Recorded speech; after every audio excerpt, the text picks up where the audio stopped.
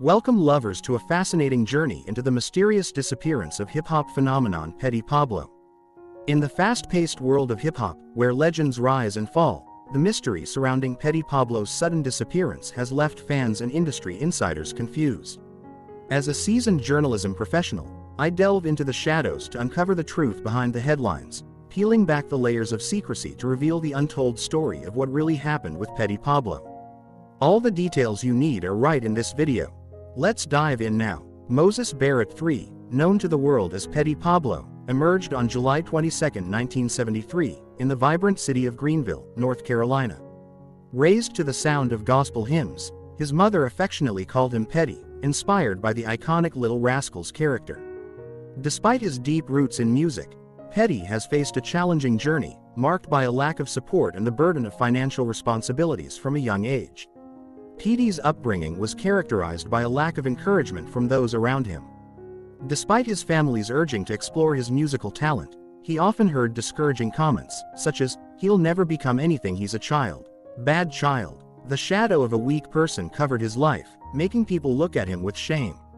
At the age of 13, driven by a sense of responsibility, Petey made the bold decision to leave home to help my mother financially. Petey's life took a transformative turn during his junior year of high school when he was introduced to the world of rap music.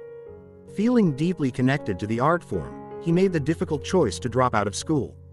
In Petey's words, he felt like he was wasting a life filled with potential, and music became the catalyst that helped him reveal his hidden talent. The adversity he faced fueled his determination, and he began to carve a path for himself in the competitive field of the music industry. Tragedy strikes when Petey loses his best friend Pablo. To express his sincere gratitude, he adopted the nickname Petey Pablo. Vowing to preserve his friend's memory through his art, "He was actually one of my very good friends but is no longer with us, and I said, as long as I'm alive, I'll keep his name alive. So, when you say my name, you say my man," at the same time naming Petey expressed. This pledge became not only an homage to his friend but also a testament to his resilience and loyalty. Early in his career, Petey faced a significant obstacle that could have derailed his dreams. When he was just 20 years old, in September 1993, he was convicted of armed robbery, leading to nearly 5 years in prison. However, adversity does not define Petey's story.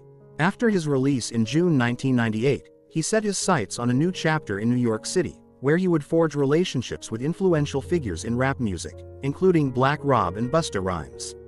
Petey's breakthrough moment came when he landed a spot on the extended remix of Black Rob's "Whoa." His lyrical abilities have attracted the attention of many in the industry. In an interview with Ice Cream Combos, Petey recounted an important night at a nightclub. He temporarily lost his friends but happened to meet them again in an unexpected place, the bathroom. Black Rob encourages him to show off his talents, urging him to just kill something. Little did Petey know that this impromptu performance would change his life. As fate would have it, Dave Lighty, then A&R for Jive Records, walked into the bathroom during Petey's spontaneous rap session. Lighty is immediately attracted to Petey's natural talent, which leads to a life-changing opportunity. Jive Records has renewed Petey's contract, marking the beginning of a promising career. Petey Pablo emerged as a notable figure through his collaborative efforts with fellow artists such as Mystical and Sticky Fingers. However, it was his collaboration with Timbaland that set the stage for his debut album, a journey that unfolded in a rather unique way. During a trip from New York to Washington, D.C., Timbaland gave Petey a guitar that would later become the foundation for an important part of his musical journey. Playing music continuously throughout the journey, Petey experiences a sudden burst of creativity.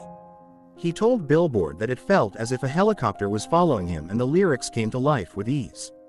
Initially, Jive Records expressed skepticism about the song. They argued that, "Nobody knows where North Carolina is, you'll have to do something else." Undeterred, Petey Pablo was adamant in his desire to create a song that would make his fellow North Carolinians proud. Timbaland, a natural talent, joined the University of North Carolina Tar Heels marching band to help create the catchy tune that created the now famous national anthem, "Raise Up." Released in the summer of 2001, "Raise Up" not only paid homage to North Carolina but also attracted national attention, peaking at number 9 on the Billboard R&B chart. The single's success paved the way for Petey Pablo's debut album, Diary of a Sinner, first entry, which hit shelves in November 2001. Impressively, it debuted at number 13 and surpassed the 100,000 mark version in the first week. By December, the album had achieved gold certification. Petey Pablo's remarkable journey reached another peak when his album earned a Grammy nomination for Best Rap Album, a prestigious acknowledgement of his influence in the music industry. Although he faced stiff competition and ultimately lost to Eminem, the nomination boosted Petey's popularity, leading to new opportunities outside of music. One such opportunity came with a role in the 2002 film, Drumline, cementing Petey Pablo's presence not only as a musician but as a multi-talented artist whose influence is growing every day. In the entertainment industry, through determination, creativity and commitment to his roots, Petey Pablo's rise from discovery to Grammy recognition in movie stardom is a story filled with perseverance and inspirational success. In the early 2000s, the hip-hop industry witnessed the rise of a promising artist named Petey Pablo. While diligently working on his second studio album, the release encountered unexpected delays. In a surprising turn of events, Petey decided to quench his fans' thirst by releasing his infectious Lil Jon-produced song, Freak a Leak, in 2003. The song quickly climbed to number 2 on the Billboard charts, solidifying Petey's presence in an interview with MTV, Petey Pablo appeared confident as he revealed that his second album has been completed for months. In the interim, he's kept busy with a variety of projects, including a notable 4-song collaboration with none other than the iconic Will Smith. His dynamic approach to music and collaboration demonstrated his versatility as an artist.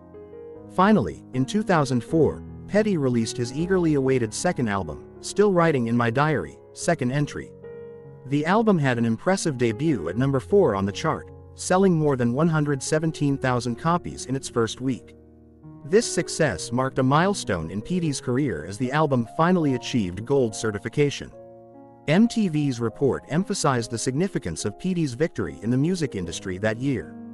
As if that weren't enough, Petey Pablo's influence extends far beyond his solo efforts. He notably appeared on Ciara's hit single, Goodies, which was considered a female response to his previous track, Freak a Leak. The collaboration gave Goodies an incredible 7-week reign at number 1 on the charts. Petey Pablo made a significant impact in 2005 when his music was featured in the blockbuster film, Hustle and Flow. The film stars Terrence Howard, who is so impressed by Petey's talent that he invites him to the launch party. Little did Petey know that a seemingly ordinary act of kindness during the celebration, when he lent Terrence $200,000 after the star lost his wallet, would later become a turning point in their friendship. In 2006, Petey faced a pivotal moment in his life when his mother fell ill. Describing her as his muse, Petey did not hesitate to put his thriving career on hold to be by her side. This marked a period of transition for the rapper as he parted ways with Jive Records, forming his own record label, Carolina Music Group. During this time, he also released several mixtapes, demonstrating his commitment to his craft despite personal challenges. Amid these changes, there were rumors about Petey's relationship with the head of Death Row Records, Suge Knight. This friendship raised concerns within Petey's inner circle, including influential figures such as Timbaland. The rap mogul questioned the wisdom of such a career move considering Petey's established status.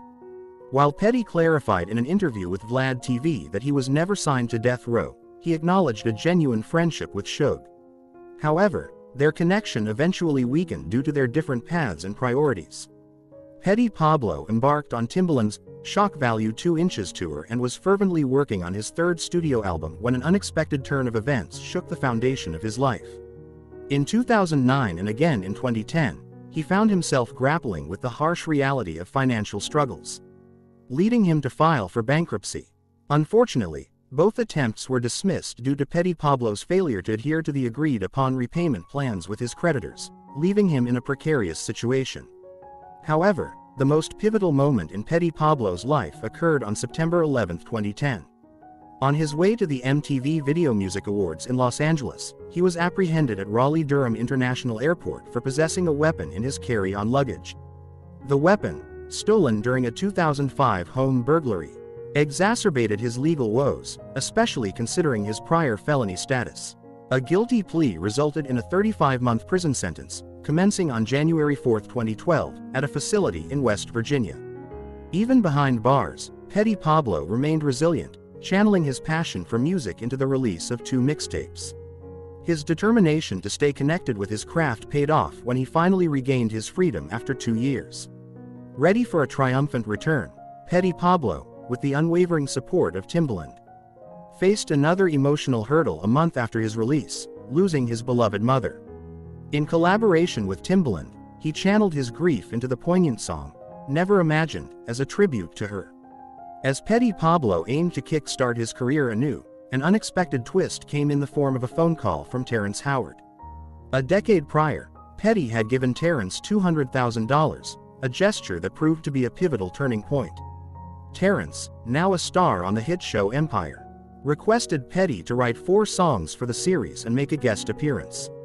What started as a simple act of kindness transformed into a golden opportunity, helping Petey Pablo earn a total of $15,000 for his involvement in Empire. By 2016, he was in financial crisis when he filed for bankruptcy for the 3rd time. Jasmine Brand, through investigative efforts, discovered that he owed creditors a significant amount of money, more than $200,000. Despite having a monthly income of $7,800, Petey expressed his inability to repay his debt. However, amid financial hardship, a ray of positivity appeared for Petey in 2016. He was given the opportunity once again to represent his state through the song, Carolina Colors, which became the official song of the Carolina Panthers. This recognition not only lifted his spirits but also allowed him to maintain a connection to his roots. The ups and downs of Petey's journey continue when rapper Saweetie decides to sample his 2004 hit, Freak a Leak, for her chart-topping song, My Type.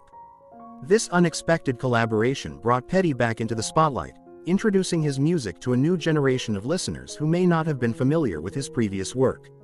The widespread success of My Type brought Petey Pablo back into the mainstream, demonstrating the enduring appeal of his music. The pinnacle of this resurgence came when Petey Pablo shared the stage with Saweetie at the 2019 Bet Hip Hop Awards, where they performed their collaborative hit.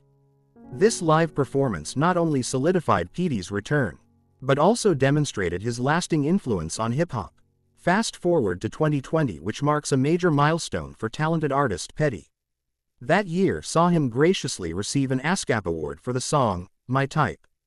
In his acceptance speech, Petey emphasized the essence of creating music that lasts, saying, "It's all about creating great music that lasts a lifetime and creating a masterpiece as well as create a new masterpiece." Beyond the glitz and glamour of the music world, Petey's personal journey also took a notable turn. Having lost an impressive 40 pounds, he now exudes new vitality. While he's yet to walk down the aisle or embrace parenthood, Petey seems to have found joy in his romantic relationship with Angela Taylor, a skilled hairstylist.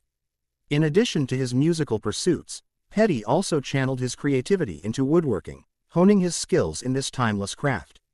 Fans can look forward to the arrival of Petey's 3rd studio album, a project that certainly reflects his commitment to musical excellence.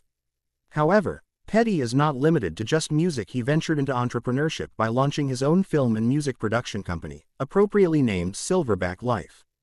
In an interview with Ice Cream Combos, Petey shared the company's mission: to empower young individuals of all nationalities, encouraging them to express their strengths and unleash their inner gorilla. One aspect of Petey Pablo's success is evident in his choice of residence, a lavish mansion located in the heart of New York City. This symbol of prosperity stands as a testament to his accomplishments in the music industry. However, the rapper's financial trajectory took a turn for the worse, revealing the harsh reality of fame's fleeting nature. At the peak of his career, Petey Pablo could be seen cruising in a collection of cars, which once included various models from Toyota and Ford. These vehicles, reflecting his success and affluence, were a source of pride for the artist. Unfortunately, legal entanglements and financial woes forced Petey Pablo to part ways with the majority of his prized car collection. According to the latest report as of early 2024, Petey Pablo, a prominent figure in the music industry, but has an estimated net worth of around $50,000. Although legal challenges and jail time left their mark on his financial situation, his career resilience and constant support from his fans have helped him maintain his streak commendable net worth. The rapper's life serves as a cautionary tale about the challenges that accompany fame, emphasizing the importance of financial management and legal responsibility. Petey Pablo's experiences highlight the transient nature of success and the need for artists to navigate the complexities of the entertainment industry wisely. Thank you for watching the entire video. Please leave your comments in the section below. We hope you found this video useful. Don't forget to leave a like, share and subscribe to the channel if you like it. Thank you for watching this video and see you in the next videos. Goodbye.